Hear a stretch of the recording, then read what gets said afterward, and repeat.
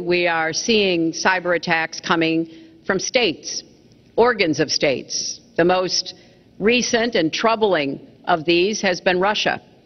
There's no doubt now that Russia has used cyber attacks against all kinds of organizations in our country, and I am deeply concerned about this. I know Donald's very praiseworthy of Vladimir Putin, but Putin is playing a really tough, long game here.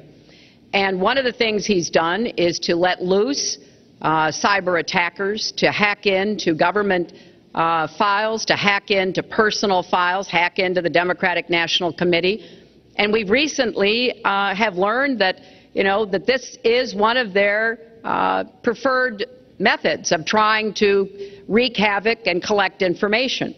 We need to make it very clear, whether it's Russia, China, Iran, or anybody else, the United States has much greater capacity, and we are not going to sit idly by and permit state actors to go after our information, our private sector information or our public sector information. Whether that was Russia, whether that was China, whether it was another country, we don't know. Because the truth is, under President Obama, we've lost control of things that we used to have control over. We came in with the Internet, we came up with the Internet, and I think Secretary Clinton and myself would agree very much. When you look at what ISIS is doing with the Internet, they're beating us at our own game. ISIS. So we have to get very, very tough on cyber.